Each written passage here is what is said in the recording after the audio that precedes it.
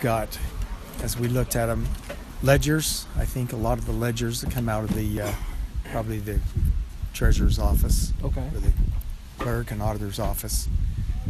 Most of them are financial ledgers, and so I know that some of them are starting around 1920, 1930. Wow. And the USU Special Collections, they do have a lot of these same type of records up prior to this time frame. Most of these records are the assessment rolls, which means records produced by the assessment office. They'd go out, they'd look at houses, they'd look at livestock, they'd look at farm equipment, they'd look at outbuildings, and they would, for every person in every household in the county, they'd count all this up and then use those numbers to tax people's property. And so it provides a really complete picture of the county in any given year.